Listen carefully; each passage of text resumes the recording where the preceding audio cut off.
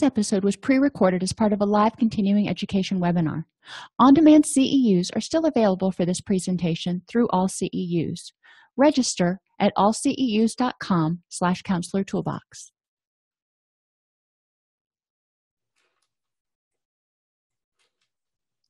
I'd like to welcome everybody to today's podcast on dialectical behavior therapy skills. Interpersonal effectiveness is what we're going to be talking about. We're going to start out by defining interpersonal effectiveness because a lot of us have used the term, or maybe we haven't, but you may not know exactly what it means, and it's more than just communication skills.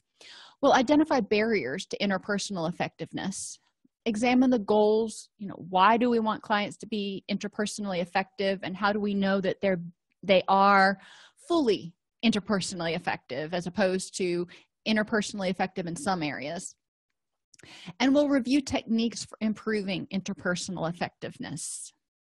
Like I said before the class started, the Happiness Isn't Brain Surgery podcast goes into much greater detail on different activities you can do with clients in order to help them learn and apply this information.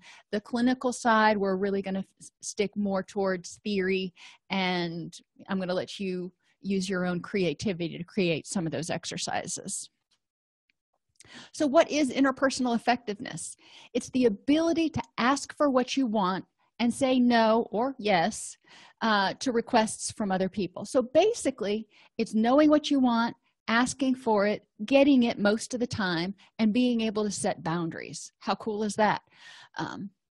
So like I said, it's more than just communication skills, because to be interpersonally effective, you need to be able to not only communicate, but also get your needs met and know what those needs are. So the goals are to get others to do things you want them to do, realizing that this isn't going to happen 100% of the time, but we want to be more effective at getting our needs met more of the time. And when there are situations that are really important, getting those needs met and getting a yes. So, for example, if your friend asks you if you want to go out hiking this weekend, if you say no or if you say yes, that's probably not a huge big deal to that person. Now, if your friend says, I need you to pick my kid up from school because I'm going to be held over at the office. Now, that's something that's more of a big deal. So if it's something that's really important, you want to make sure that you are more effective in communicating how important it is and getting those needs met. We also want to help our clients make sure that others take them seriously. And if you think there are a couple things that may get in the way of being taken seriously, one is the way you ask. When you ask for something from someone and you give the tone like it's not all that important, or you hedge, if you wouldn't mind, or if it's not too big of a deal, then people are not going to tend to take it as a serious request or something that's very important. Even if you think it is, if you don't communicate assertively, then it comes off as, it's not a big deal. The other, or one of the other reasons that people are often not taken seriously is because they may ask for something and make it seem like it's this huge big deal when it's really not all that consequential. So they're always making mountains out of molehills, and people may tend to see that as somebody who gets, all fired up about something that in 3 days they won't even care about.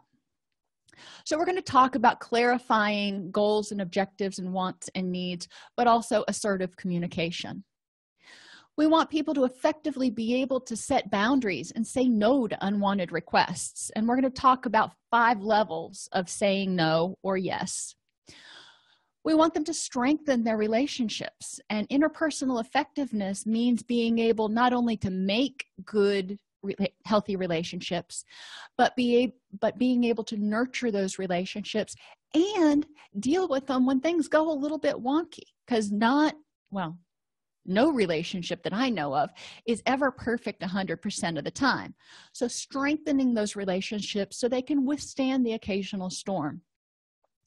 It's also important to be able to find and build new relationships. Now, if you're an introvert, you may not need 50 friends. You may not even want 50 friends. If you're an extrovert, on the other hand, you may really enjoy being around a lot of other people. So depending on your temperament, depending on your personality, however you want to say it, you may or may not need a greater number of relationships. But it's important to know, if you develop a new hobby, how do you develop friendships with people who share that same hobby or interest? And then we'll end on talking about how to identify hopeless relationships and end them. And we're going to talk about how to use a decisional balance exercise to figure out whether this is an important relationship that is worth going through the energy and effort for, or if this is a relationship that is doing more harm than it could ever do good. So the barriers to effective interpersonal skills start with lack of effective communication skills. If you can't effectively articulate what it is you want and need, then it's going to be almost impossible to be interpersonally effective. And when we get down to Dear Man, we'll talk about how to help people become more effective at their communication. A lack of clarity about what you want from other people is also a barrier.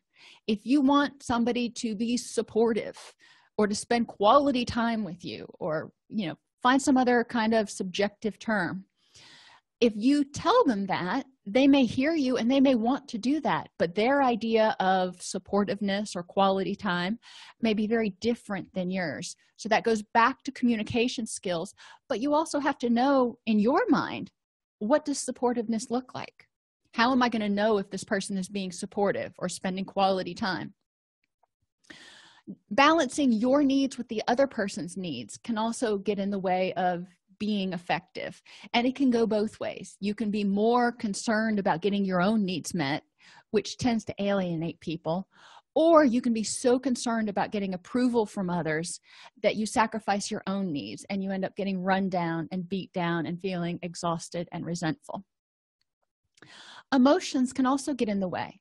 When people interact in a situation and there is some sort of conflict or issue, it doesn't even have to be conflict. Sometimes they get into their emotional mind and you've got that adrenaline haze going. So you're not thinking clearly about what is the next right step. Your reaction when you're in your emotional mind is just to make that unpleasantness stop.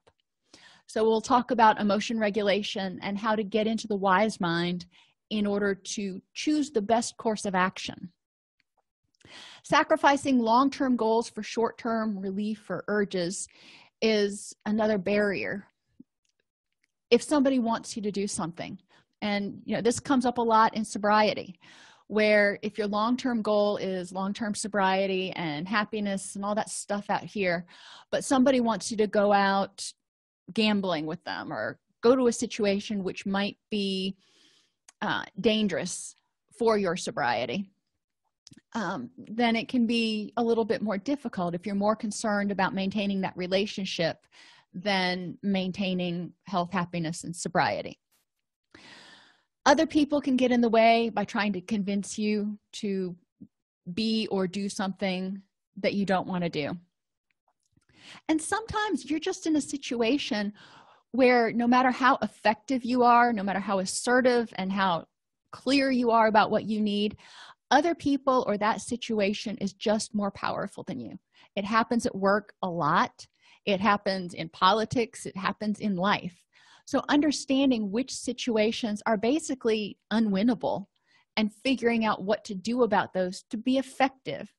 And that effectiveness means doing what you need to do to ultimately keep moving towards meeting your goals. It doesn't necessarily mean winning every battle. You want to win the war. A need for external validation keeps a lot of people from stating their own needs because they want so much to be liked. They can't tell themselves that they're okay, so they need other people to tell them they're okay. And beliefs that they don't deserve what they want. And I've worked with a lot of clients over the years who honestly, deep down in their heart, don't believe they deserve to be happy because of the things they've done or the things they haven't done. So we'll talk about how that can get in the way of reaching their goals, if they don't believe they deserve to reach their goals, and different ways we can help them start embracing this concept of the beginner's mind, and every day is a new opportunity to try to make the best life possible. So, dear man, D means to describe in specific objective terms. So I tell people, if you're going to be specific and objective, then you're going to write something down, and I can call somebody in from off the street. They can read that description and they can look at the situation and go, yes, that's done, or no, that's not. The example I usually use is house cleaning, because that's pretty objective there. For me, a clean kitchen means the dishes are done and put away. All of the stainless steel has been wiped down because I cannot stand fingerprints. All the flat surfaces are clean of everything that's not supposed to be there and wiped down, and the floor's been swept. So those are, very objective things. Somebody can look at a sheet and go, yep, the stainless steel has been wiped down. Yep, the dishes have been done. That's objective. If I just call somebody in from the street, or, call my husband in and go, is the kitchen clean? Do you think this is clean? A lot of times he'll look at me and go, yeah, looks fine to me. And I'm just like, can't you see the fingerprints? I'm a little OCD, but they love me anyway. If I want something to get done to my specs, I need to be able to set out the specs. If you want quality time with the family, one day each weekend, you need to spell out what that looks like for them so everybody knows what the game plan is. So describing in specific objective terms that anybody can understand, even people who aren't involved in the situation, is the first step. Express feelings and opinions using I statements. And one of my favorite activities to do with people, if we're doing it in individual, I have them write it down as homework. If we're doing it in group, I have somebody start telling a story about a time when they got upset. And they're supposed to use I statements whenever they're expressing feelings or opinions. And as they go, when they start turning to the, and he made me, time out. No, what happened? I felt XYZ because of what happened. And encouraging people to take ownership of their feelings, of their actions, of their responses. You find, or I find, when talking to people, and if you use the pronoun you tend to almost point, even if you don't physically point at them. You did this, you made me do this, you. And there's no ownership of anything. And it also puts people on the defensive. It pushes them away. So we want to encourage people to bring other people in. Interpersonal effectiveness means bringing that relationship closer and making it more workable. The A stands for assert, asserting what you want, and don't expect mind reading. Even if you can read minds, maybe you can, I don't know. But even if you can, you probably know that most other people can't. So don't expect mind reading because they can't do it. And if you expect people to read your mind and do what you want them to do, and then they don't, you're going to feel disappointed and resentful, most likely. So we want to look back, and when clients start talking about how people aren't meeting their needs or living up to their expectations, we want to have them examine, did you tell them what those needs and expectations were, or did you just expect them to know?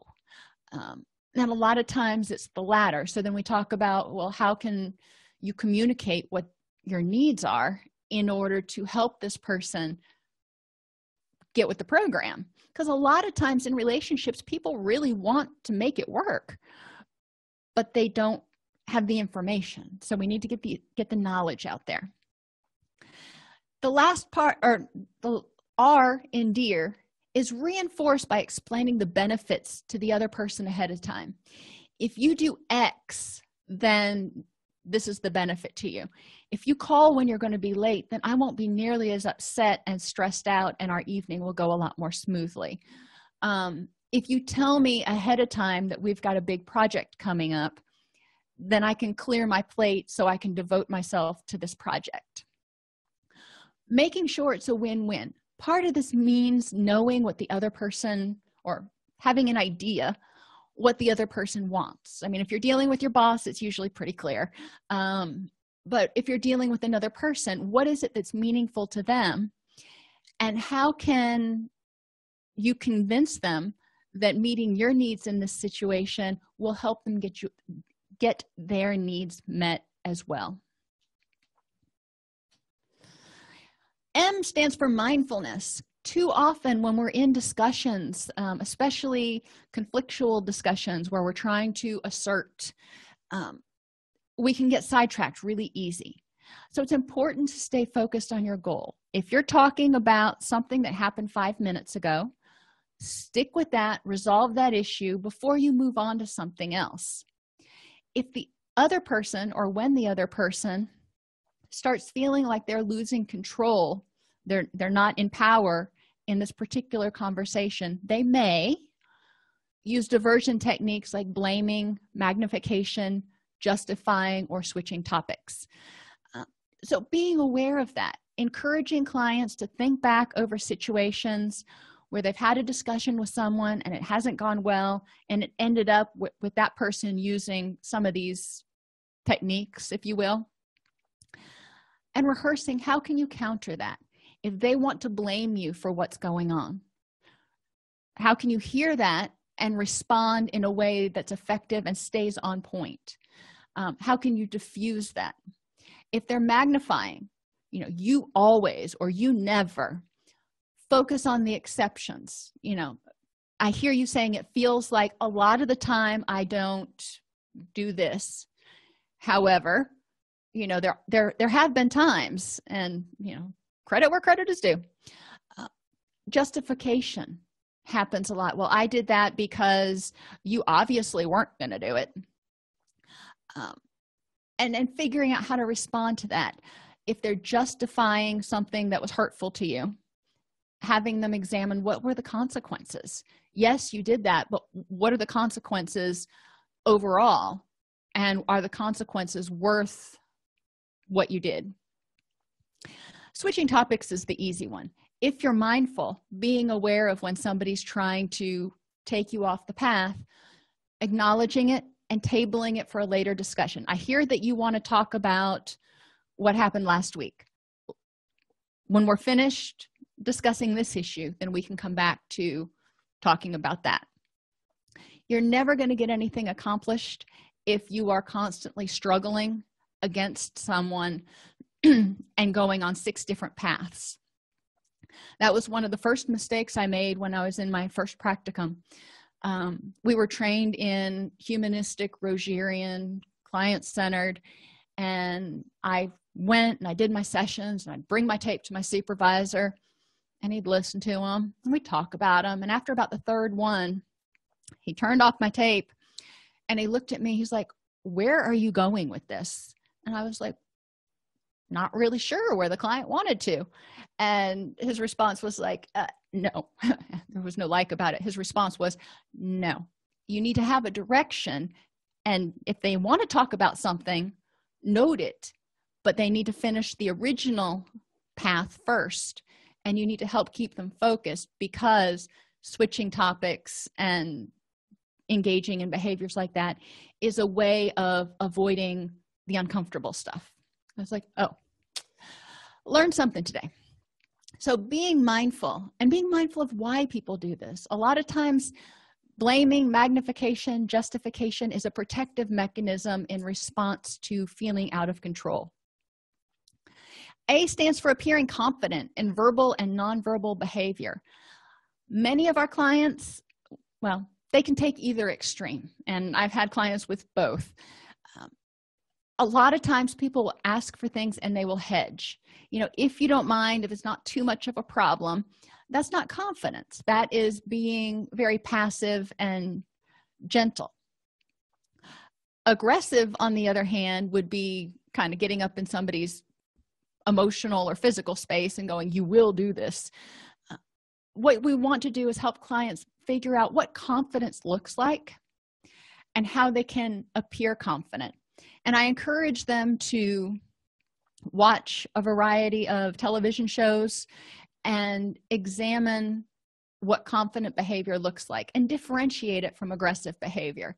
So they know when they see somebody or see something that seems aggressive, tell me why that seemed aggressive as opposed to confident, and get them to start articulating what they're seeing or hearing. And a lot of times it's going to be in the nonverbals, whether it's confident or confrontational. And N stands for negotiate.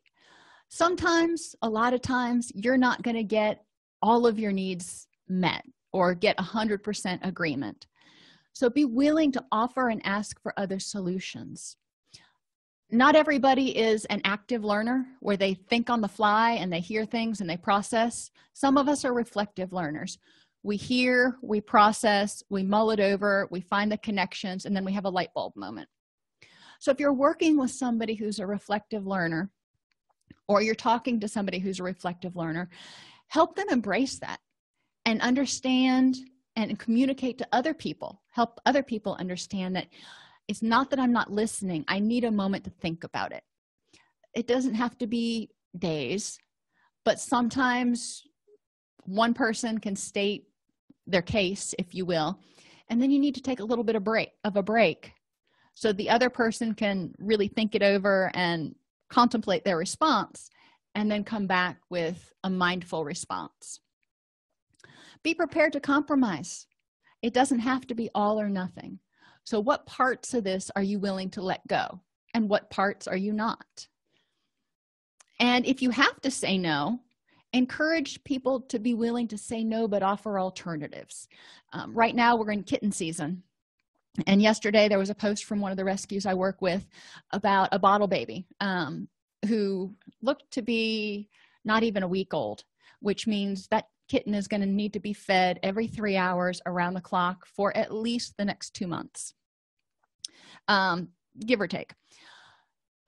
I don't have that kind of energy in me right now, so I cannot take on a bottle baby, but I can take on mama cats with kittens and older cats to free up slots in other fosters' care so they can devote energy to feeding a bottle baby. So that is my compromise. That is my alternative. I know that I can't handle the first part, but there are things that I could do to pitch in to kind of be a team player. Have clients think about times when they've asked for something, haven't gotten it. Think about what kind of alternatives could they have offered that might have gotten them a yes when they actually ended up getting a no. Another thing that's important is to clarify priorities. There are 3 things to consider here. There's getting what you want.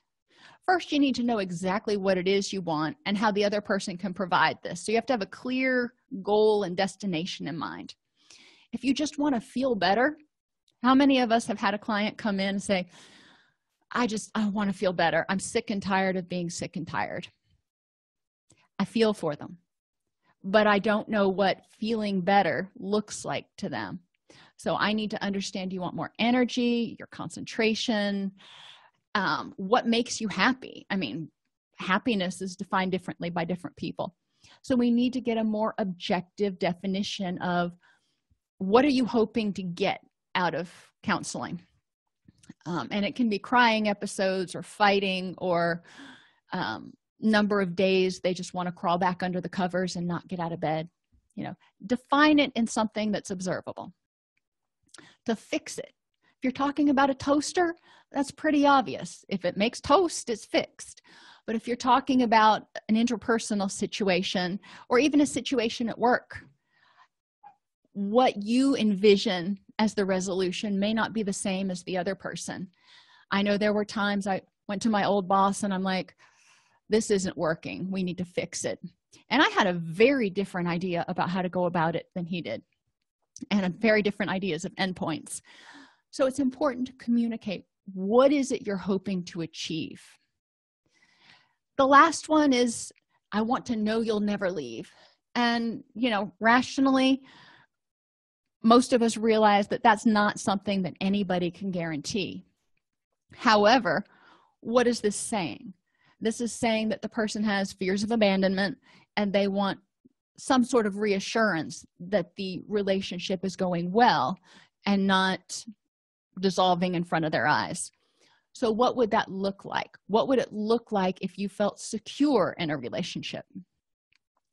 So those are ways that I kind of encourage clients to be more descriptive in nailing down exactly what they want.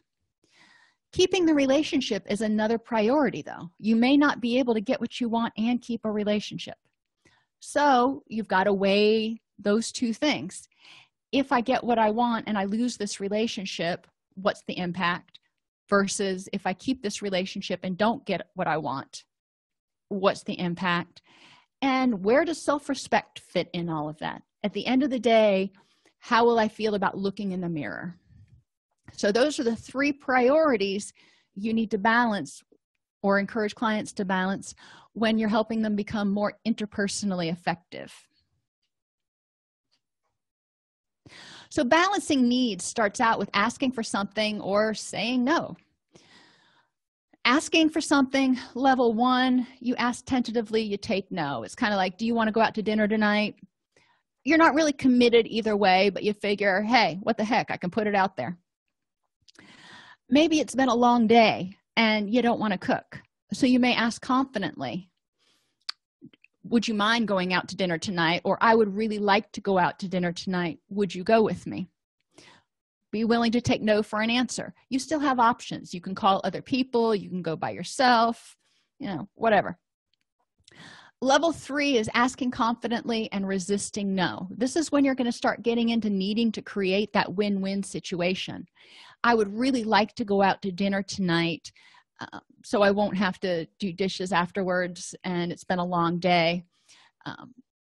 It will help me feel more relaxed so the evening can go better, or whatever you want to say. Anyway, so you're starting to negotiate and create that win-win and make sure the other person sees how it benefits them because it's more important. So you're going to put more effort into it. Level 4, you want to ask firmly, insist, and negotiate on options. I need to go out to dinner tonight. I don't have it in me to cook. I don't know if going out to dinner would ever get to level 4, but we're going to stick with it. I don't have the energy to cook. Where would you like to go? If you can go anywhere you want, as long as we go out to dinner, where would you like to go? So that's negotiating. Level 5 is the no negotiation. And with dinner, probably never going to get there. But sometimes there are things that are that important that they're non-negotiable. If you're in recovery, having people not use around you, not bring alcohol around you, may be something that is really important. If you are somebody who's very sensitive, I have one friend who doesn't get bothered by a lot of things. I couldn't even read the preface to Marley and Me before I was boohoo crying like a little kid. But things don't seem to bother him near as much. And there have been occasional times he shared memes or things with me on Facebook. And I've just kind of been like, okay, I could have gone my entire life without seeing that. So it was important for me to ask firmly and be like, don't ever send me that again. But expressing to him why it was important, not just saying don't ever do it because, then they don't understand, but making sure that people understand what your boundaries are, why they're there, why it's important. So because they respect you, or if they respect you, then they'll respect that boundary. The same thing is true with saying no. Sometimes people will ask you to do things and, you're kind of ambivalent, but you agree. You can always put out your option later. Like if somebody wants to go out to dinner at O'Charlie's and you wanted to go to Olive Garden, you can say, all right, we'll go to O'Charlie's tonight. Next weekend, let's go to Olive Garden. So putting it out there so it's still fair. Level 2, encourage people to say no confidently, but be willing to reconsider. With the kitten example I gave you, If they would have said, we really need somebody to handle this kitten over the weekend until we can find a proper placement for it. Can you just take it for 4 days? Well, I might be willing to reconsider at that point. I probably would have. So if they can change the situation in some way to make it more doable for you, be willing to reconsider. Level 3, say no firmly, resist saying yes. Level 4, which is, like I said, where I usually end up, say no firmly, but negotiate. I cannot do that, or I will not do that. However, I will do these other things. I want to be a team player. I want to cooperate, but that is not something I can do that is conducive to health, happiness, and sanity right now. And again, level 5 shouldn't come up very often, but it comes down to those non-negotiable things. I will not do this. And if I'm forced to do this, then I may have to change the situation.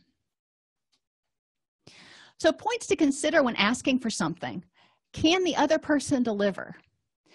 If you are saying yes to something, can you deliver? Let's consider that first. Is this even doable? Does it relate to a high or low priority goal? Those low priority goals are probably going to be level 1 or level 2. You'll take it or leave it. The high priority goals, you're probably going to put some more oomph into. How will it impact your self-respect to say no or to take no? So if you tell somebody no, how is it going to impact your self-respect in that particular situation? With me, with animals, kittens, puppies, dogs, whatever, it is really hard for me to say no. And my self-respect I have to look at it very seriously, because I believe that it's partly our responsibility to take care of them. So the bleeding heart part of me kind of takes a little hit when I say no. But the rest of me, that's a mother and a businesswoman and, trying to be a sane human being, maintains my respect by saying, I can't be good to anybody if I'm completely worn down. Examining each person's rights and values in the situation. What's important to me may not be important to somebody else, and I can respect that that's not one of their values, and I can respect their right to say no, and vice versa. And that's something we need to encourage our clients to look at is, maybe this isn't something that was really important to that person. Examining what type of relationship you have with somebody. If you're best friends, you're going to ask different things than of somebody that's a coworker or someone who lives 4 doors down from you in the neighborhood. So encouraging people, if they get a no, to think, was this an appropriate request to make of a person that I have this kind of relationship with? What is the effect of your action on your long-term goals? So if you say no, does it help you achieve your long-term goals? If you ask for something, is it helping you achieve your long-term goals?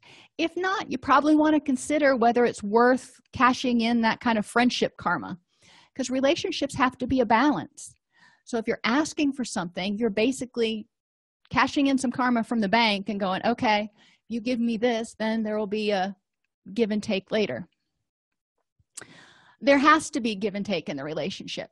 Now, there are going to be times when people are in crisis and, one person in the relationship will need a whole lot more energy and effort for a sustained period of time even than the other person.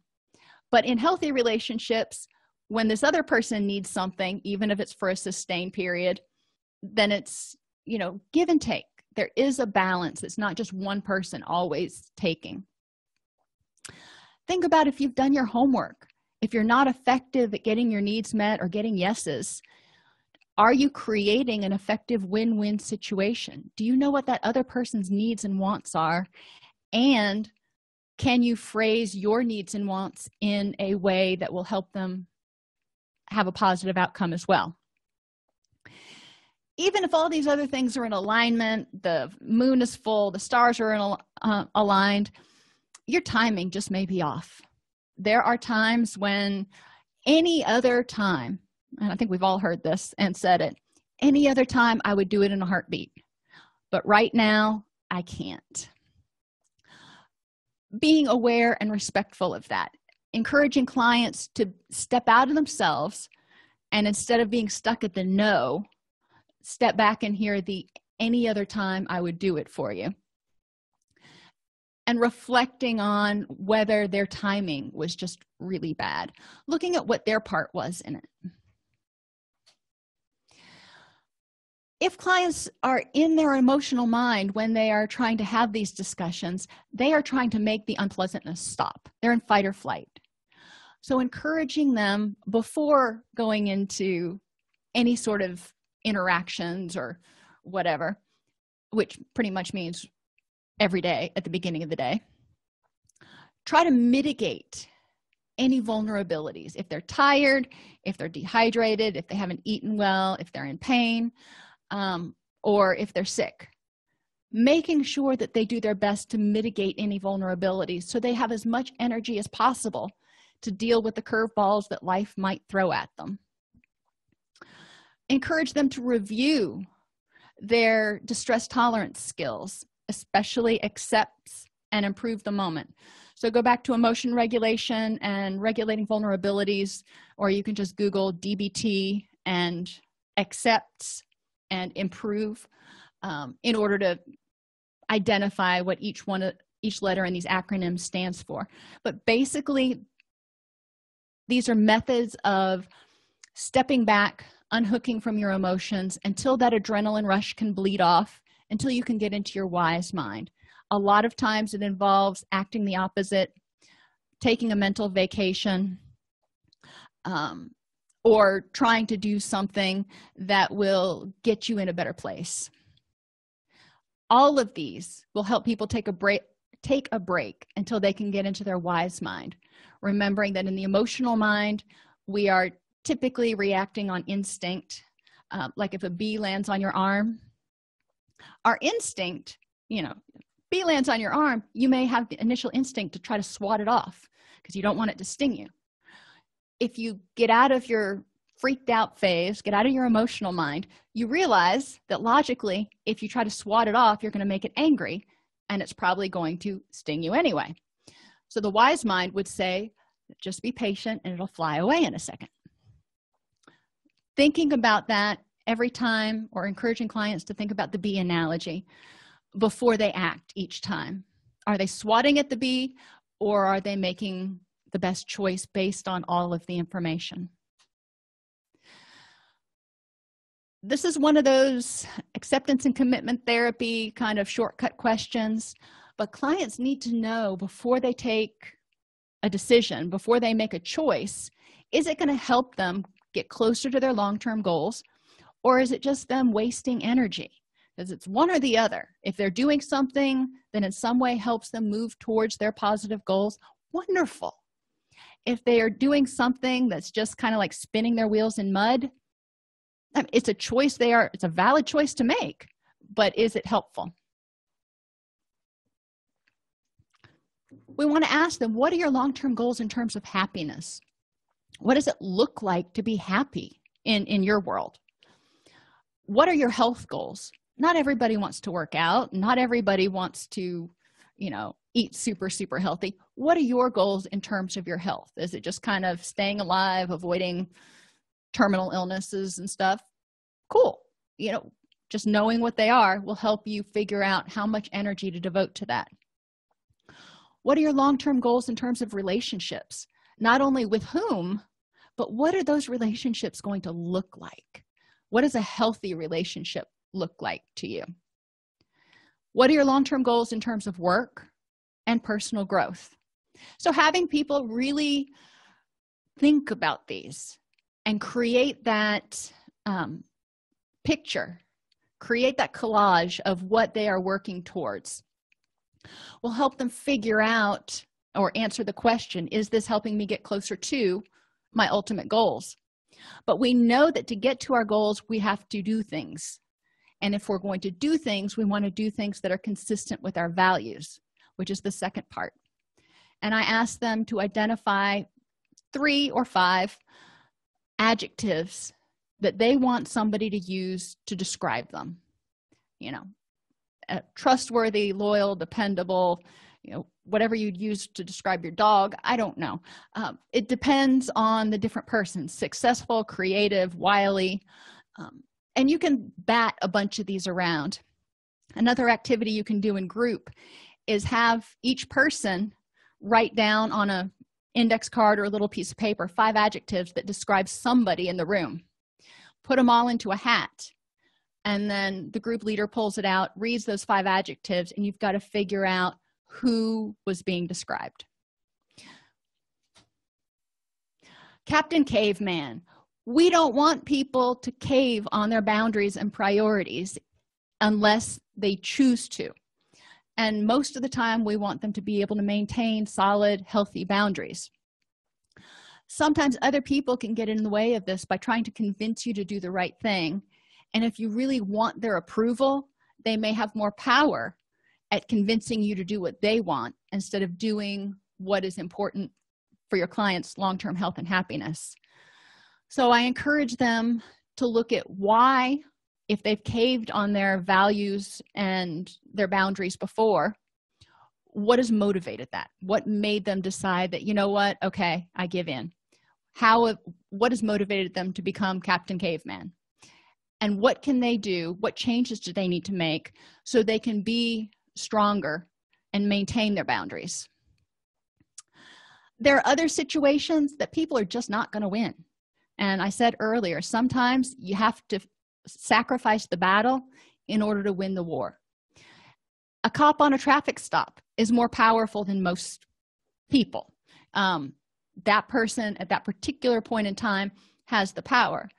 Now, our clients can choose, or we can choose, to bide our time and then go fight the ticket, if you will, in a court where things are allegedly more level. If you're in a meeting at work and your boss is saying something that you vehemently disagree with, chances are your boss is probably going to win. And thinking about, with this power dynamic, is this an appropriate place and time to argue the point? And am I going to win? Or is this person, is my boss, going to win? So I need to figure out how to make the situation work for me. If you've ever been in middle management, you've been here. If a child, a young person, wants the car keys and they're trying to get them from their parent, parent has more power. So sometimes the youth is not going to win. In a lot of these situations, negotiation and patience play an important role in being interpersonally effective. Sometimes, a child might say, I will pick my sister up from camp every day this summer if I can just have the keys right now, and go into the negotiating. And that's possible. But being aware that there are some situations, some battles you're going to lose. So how do you turn it into a win? That's going to be different for each client.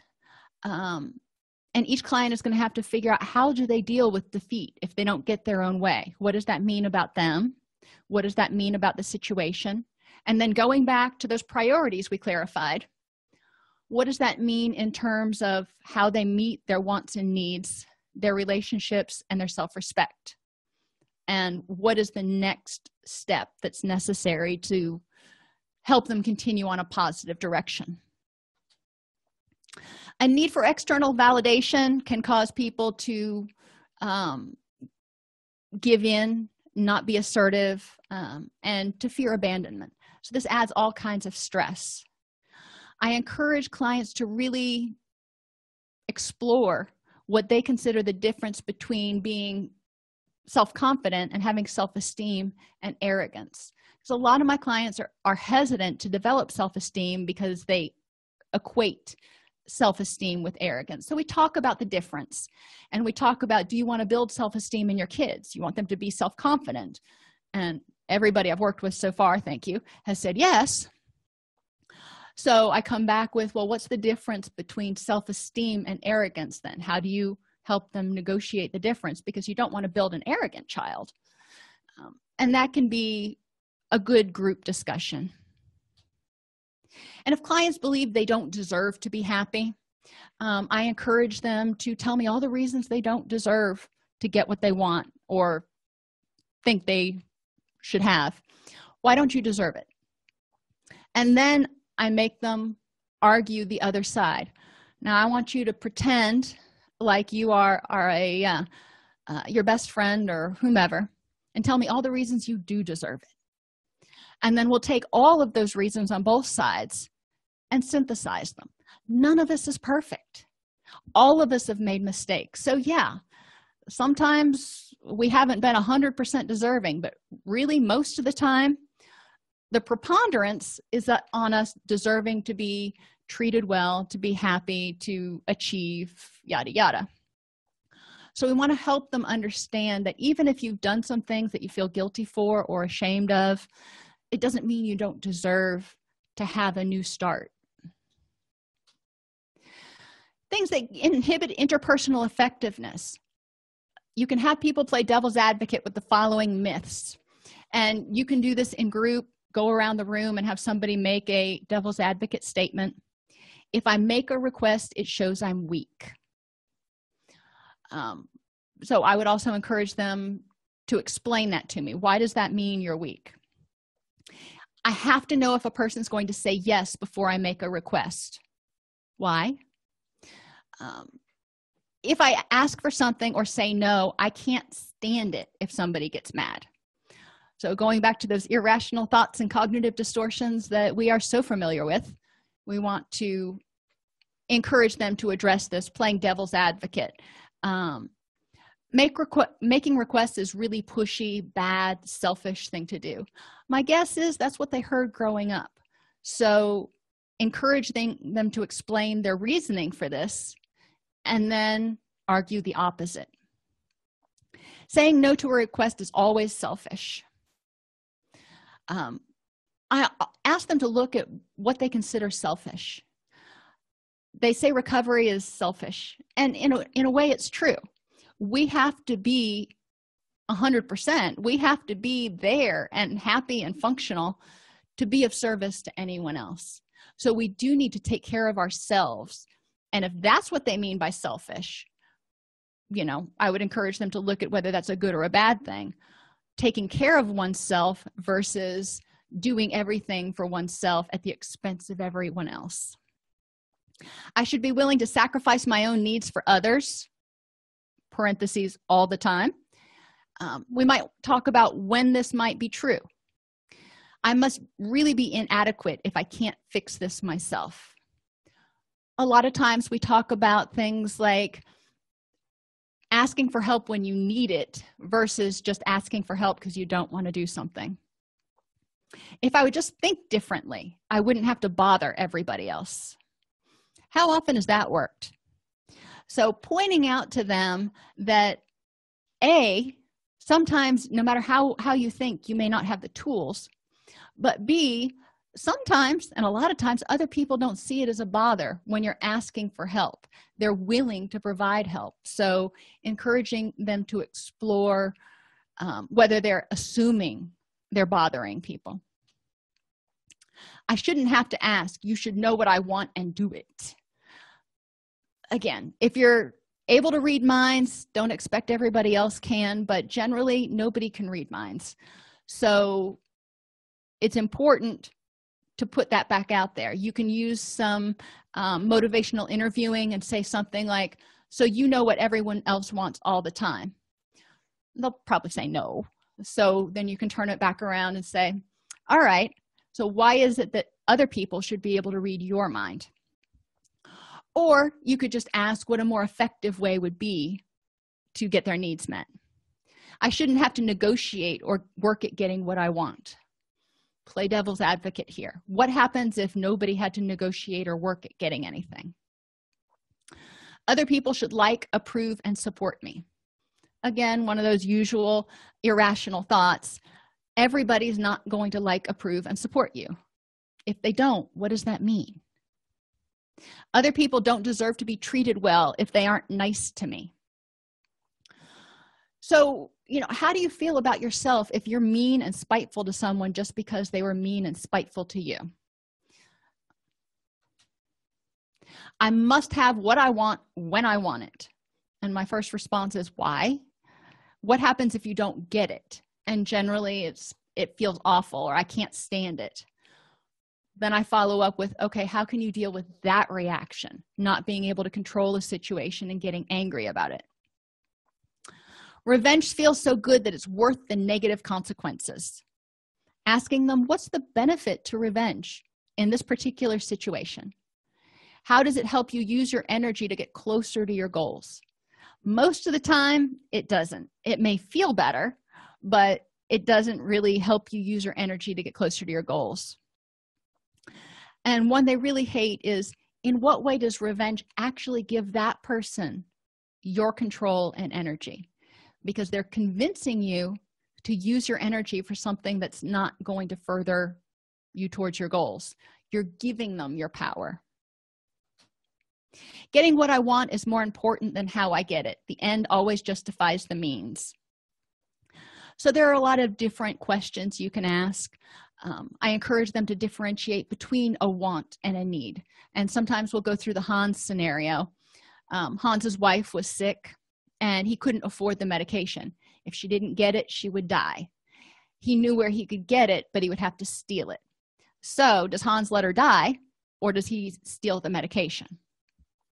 Either way, it's sort of a lose-lose question or quandary. But we talk about, what would you do in those situations, and why would one win out over the other? So keeping relationships, give. No attacks, threats, manipulation, judging, sneering, smirking, eye-rolling, or name-calling. Be nice. Be interested. Listen. Pay attention to nonverbals, not only theirs, but also yours. Notice if you start tapping your foot or looking disinterested. Try to maintain healthy eye contact. Obviously, don't bear into their soul, because that's kind of freaky. But don't be looking around at everybody else and the squirrels outside the window. Try to unhook from your emotions. If you start to get upset, remind yourself by saying, I'm having the feeling that this is unpleasant right now, and deal with that. But try to unhook so you don't get stuck struggling with the unpleasantness. Validate the other person by paying attention, reflecting back what they say, and paying attention to what's not being said. Understand how the other person's reactions and thoughts make sense based on their past and present. It may not be what you would have done, but based on their experience, how does it make sense? Acknowledge the valid and show equality, treating the other person as an equal, not as fragile and incompetent, or, on the other hand, as domineering. And have an easy manner. Smile, laugh, try not to get too intense. Keeping self-respect also means being fair to yourself and the other person, not apologizing for your feelings or opinions, and not invalidating the valid. What your feelings are your feelings. They are very valid. Stick to your values and be truthful. That helps you maintain self-respect in interactions with others. So if you're having difficulty getting needs met, ask yourself, or have the client ask themselves, do I have the knowledge and skills I need to be effective in this situation? Maybe they have issues with authority figures, so they might need additional skills in dealing with that. Do I know what I really want in this situation? Am I having trouble balancing priorities, compromising, or is fear, shame, or guilt getting in the way? Figuring out exactly where the barriers are. Are short-term goals getting in the way of long-term goals? Maybe I really want to get a promotion, but I also, at this point in time, really, really want this person to like me. Is my emotional mind in control, and are my emotions getting in the way of using my skills? Are worries, assumptions, or myths getting in the way of me being effective? And is the environment just more powerful than my skills are? Sometimes it is, and sometimes you have to accept a loss. And finally, developing relationships. Relationships require attention and a clear awareness of what you want, need, and expect from other people. It's important to make full use of opportunities to interact with others and to interact with people who share similar interests and generally respond positively to you. Start by looking for people with similar interests. Introverts may only want to be around a couple of people, while extroverts may enjoy broader gatherings. Figure out what your interests are and then start exploring meetups and Facebook groups and church groups and anything you can think of where you might be able to meet people with similar interests. Work on conversational skills. Practice, rehearse asking open-ended questions. Identify 2 things each day when you read the news or look on the internet that you could make small talk about. Practice finding common ground with people. And practice skillfully self-disclosing, not giving people way more information than they wanted. It's a give and take. And we can explain, how we learned about reciprocal self-disclosure when we were going through counseling training. And express liking selectively, meaning, if you like somebody, that's great, but you don't want to seem like you're sucking up to them. To maintain relationships, you need to be mindful, which means being self-aware, not only of yourself, but also your impact on others and their impact on you, any transference issues you may have going on. Pay attention to conversations with interest and curiosity, which includes not multitasking, staying in the present instead of planning your response while they're still talking. Focus on those around you if you're in a group situation, and be open to new information. I encourage clients to try to learn at least one new thing each day, and try to let go of judgmental thoughts about others. Using your wise mind skills, you can observe and pay attention with curiosity, staying in the present instead of focusing on your response, focusing on those around you, and letting go of those judgmental thoughts. So that's kind of a rehash of what we just talked about. But then you take it to describe.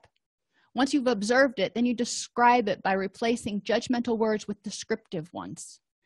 Avoid assuming or interpreting what other people think without checking the facts. Don't question others' motives, and try to give others the benefit of the doubt.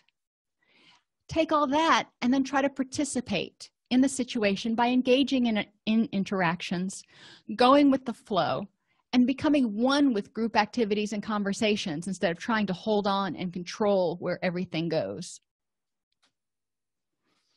Sometimes relationships are just unhealthy, so it's important to make the decision in the wise mind if a relationship needs to be ended. Consider problem solving if the relationship is important and not destructive. Troubleshoot problems and rehearse coping strategies ahead of time, problems in this discussion about ending the relationship. Be direct, be safe, and practice the opposite action for love, which is disinterest. People with emotional dysregulation often struggle in relationships due to lack of effective interpersonal skills, need for external validation, and a lack of clarity about exactly what they want and need out of situations and relationships. Interpersonal effectiveness helps people clarify their wants and needs, enhance their assertiveness and interpersonal skills, enhance their self-esteem, and develop and maintain supportive relationships that can help them achieve their ultimate goals. If you enjoy this podcast, please like and subscribe either in your podcast player or on YouTube. You can attend and participate in our live webinars with Dr. Snipes by subscribing at allceus.com/counselor-toolbox. This episode has been brought to you in part by allceus.com, providing 24/7 multimedia continuing education and pre-certification training to counselors, therapists, and nurses since 2006. Use coupon code Counselor Toolbox to get a 20% discount off your order this month.